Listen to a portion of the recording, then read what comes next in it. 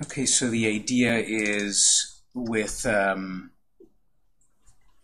something like Google Docs, Microsoft has their own version too. I have to look it up, but it's probably something like online.office.com, something like that. I have to confirm it. Microsoft has their own version too, meaning a website online where you can go visit and create documents.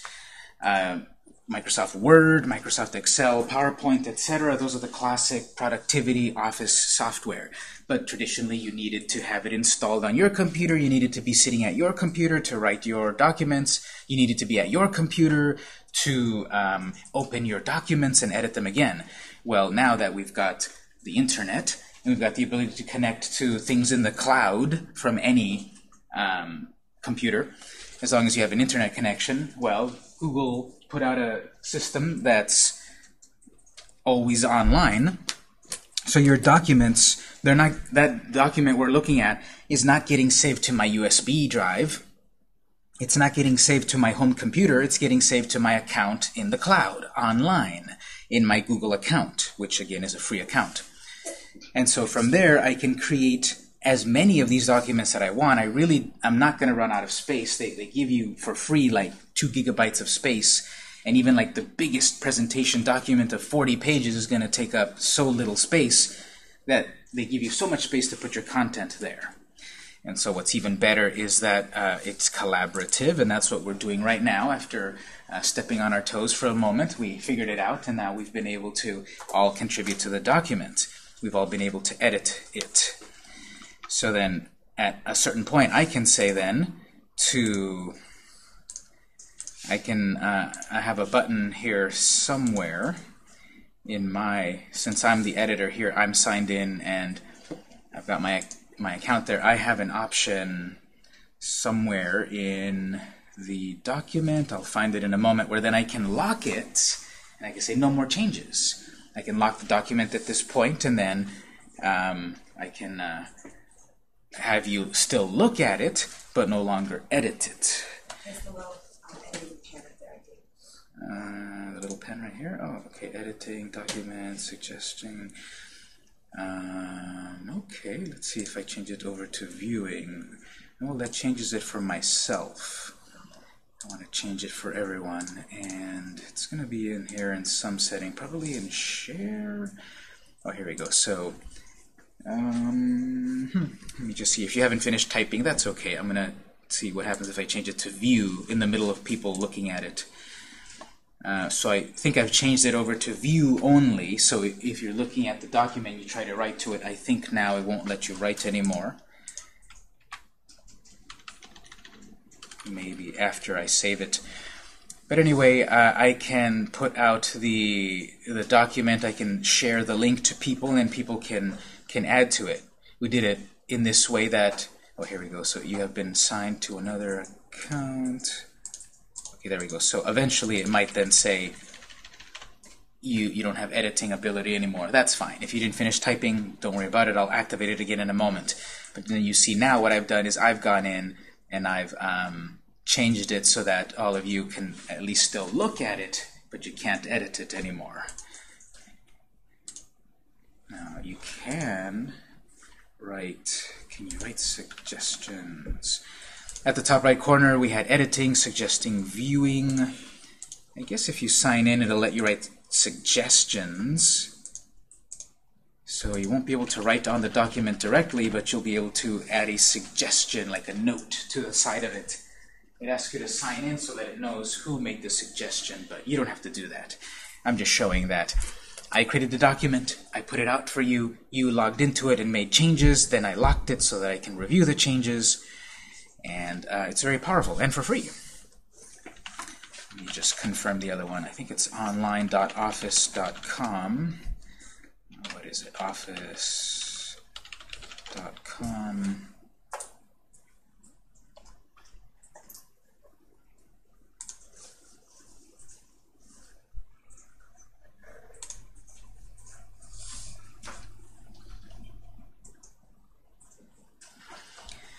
I'll find it in a moment and I'll put the link in there, but there's a link to get Office for free online as well. And it's the same thing. You'll be able to create documents and share them and all of that. So I'm going to take a moment to kind of browse these answers for a bit and maybe say a few things. So, some experience in Facebook, intermediate,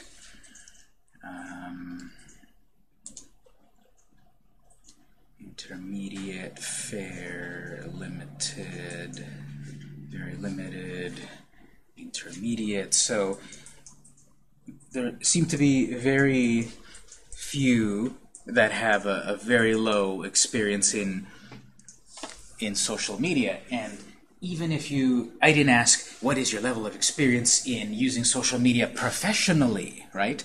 I just basically said any experience in social media. Because even if you just use Facebook to connect with friends and family and share funny cat pictures, you have some experience in social media. You have the experience about, I click this button to attach a photo. Well, that's still enough of the experience to start using it for business. If you have not or don't use any of the social media, okay, then at that level you do have very little experience, which obviously you'll only be gaining more. So let's see some people's answers. How do you plan to use it? Promote the business. Good. Lead generation. Prompt our business. Promote. Yeah. There's I don't know where this came from. It says signed in. You've been signed into another Google property for another tab. It popped up on mine too. It's just, I guess it gets confused when I changed it from everyone can edit to everyone can view. It got confused, so just close that and you should then still be able to see the document.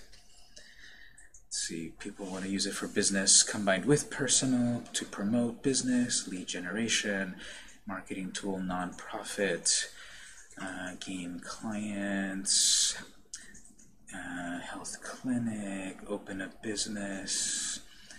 Yeah, so putting this prompt out, if I were to put this prompt out on day 1 of last month, I'm sure the answers would have been very different than right now, where we've had already about 4 or 5 weeks of experience if you've taken the previous class.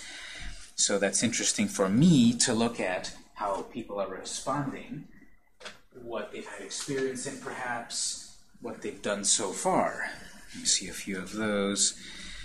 Mostly posting shark dog pictures. Is that a real thing? Shark dogs? Yes. Do they become dogs now? Oh, okay. Okay. Can you share an example?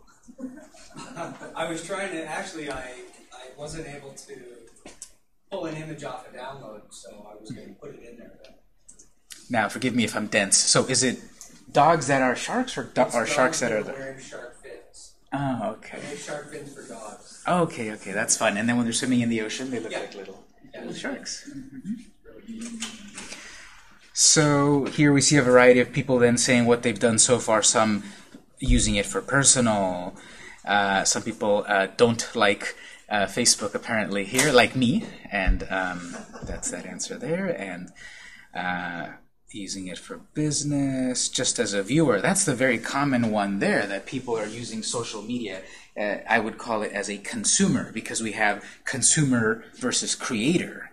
We are consuming content on social media, whereas in this class we're talking about creating content as social media. So most people are the consumers in social media, just like TV. I'm going to consume a TV show, but I can't make my own TV show. Well, sure you can. You go to the local public access TV channel, and you make your own TV show there. It's a lot easier on social media to be a creator. Generating brand awareness, posting on Facebook, personal and business, using LinkedIn, personal, and haven't used it much. So again, there's a variety of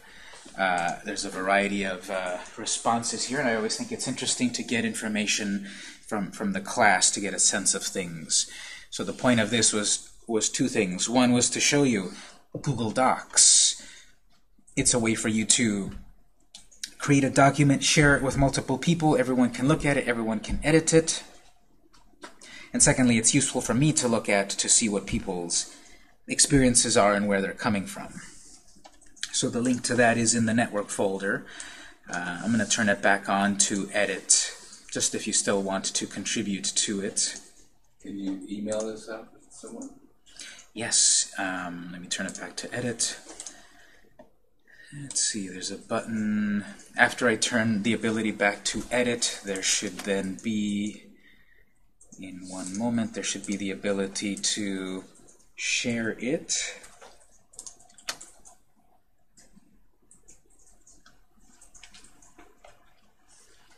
So after that kind of saves and you get the copy of it in a bit, there will be the share button. Or also that link right there, that link right up on the address bar, you can just copy that link and then share it, email it to people, and then further pass the document on.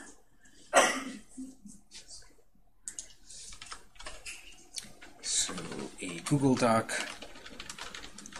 can also be shared by more people, not just the creator. You can click the share button to email it, or copy-paste the address, the URL of the document, and then send it off to people in your email or other ways.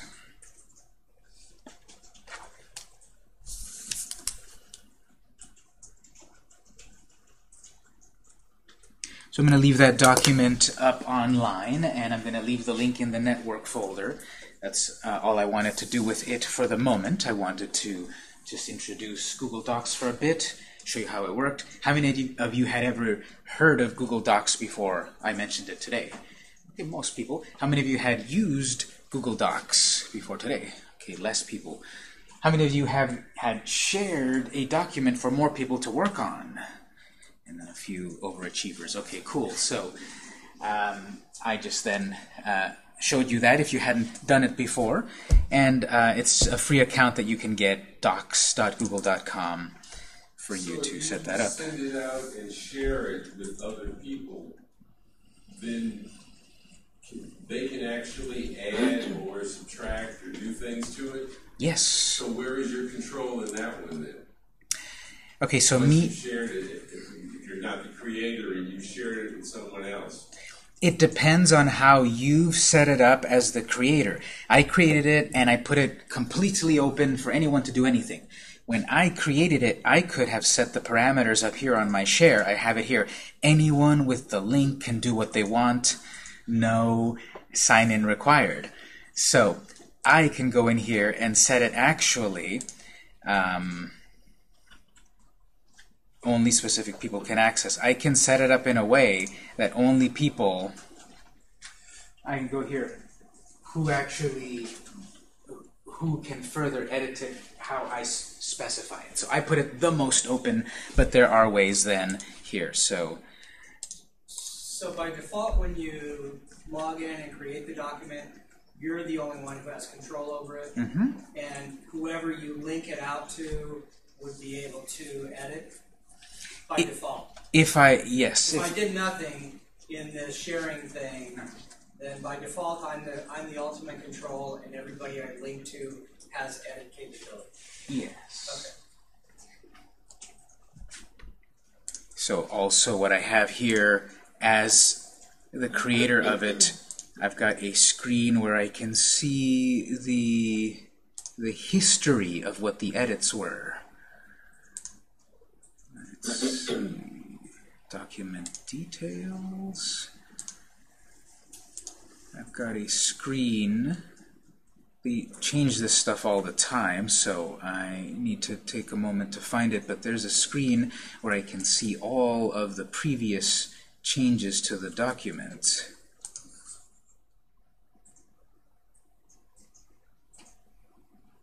Somewhere.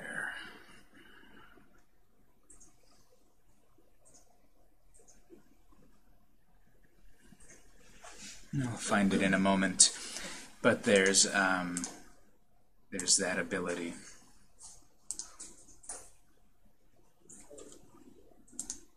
Now this, I don't have the microphone set up, but this also has the ability, if you notice up on Tools, Voice Typing. If I have a microphone on my computer, I can turn that on and dictate to this, and it'll capture my voice and do a pretty good job, I guess, depending on our dialects, that it'll capture what we're saying and convert it to text. So that you can usually do that with a laptop. Laptops often have a microphone built in. I've got this desktop computer which doesn't have a built-in microphone, but if I've got that set up, then I've got voice typing for me to capture it via dictation.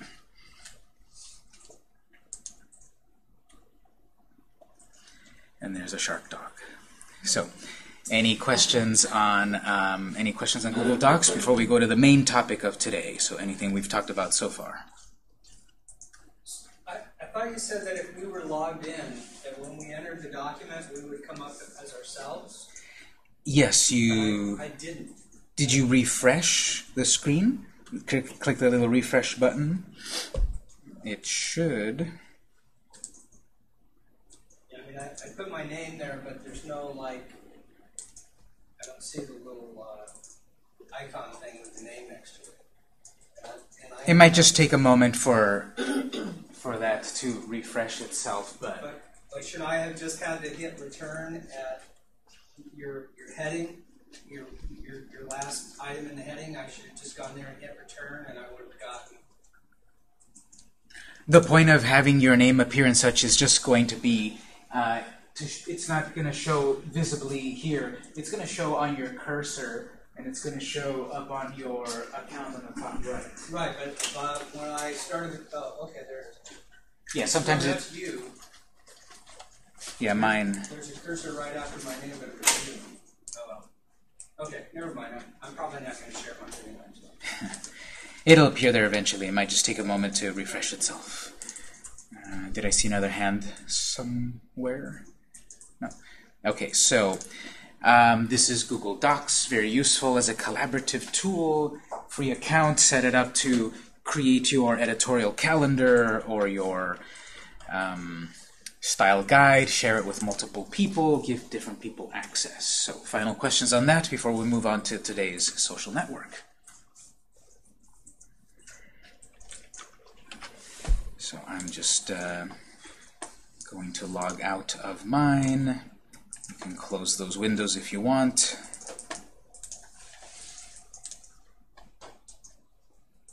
So then up here it says people are logging out. See how it's decreasing down there. We still have the hyena hanging around, and the duck, the dolphin, the coyote, and the cheetah. Anyway, okay, so we'll talk about the main topic, the main social network for today.